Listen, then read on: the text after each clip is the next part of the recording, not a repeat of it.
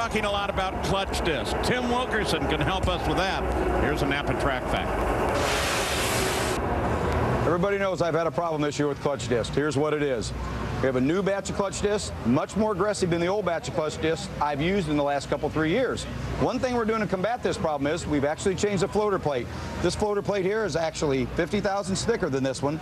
That acts as a heat sink. We're trying to make sure that that clutch stays cooler, keeping the aggression down to a level that I can understand and I can deal with.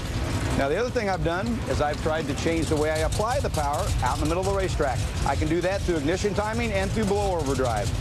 With any luck, this will not get any shorter based on the hair I'm pulling out trying to make my car run.